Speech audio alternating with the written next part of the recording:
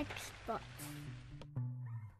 Hey guys, it's Roscoe at PartsPeople.com. On this video, I'm going to show you how to remove the mSATA solid-state drive on the XPS 12 9Q23. If you're looking for this part, go to our website and use this 5% discount coupon.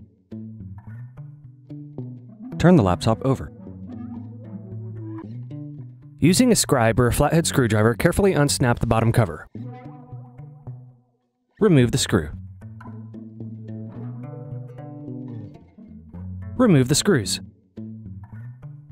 Remove the bottom base.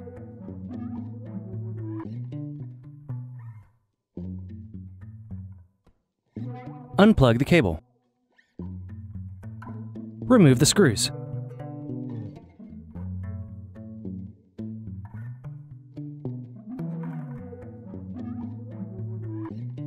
Lift the battery out of the laptop. Remove the plastic.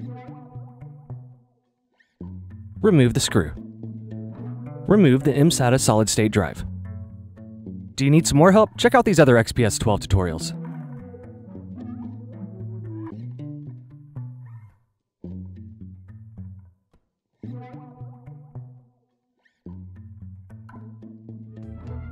If you enjoyed this tutorial, go ahead and like the video and subscribe to our YouTube channel. Check out PartsPeople.com where we have hundreds of tutorials and hundreds of thousands of parts.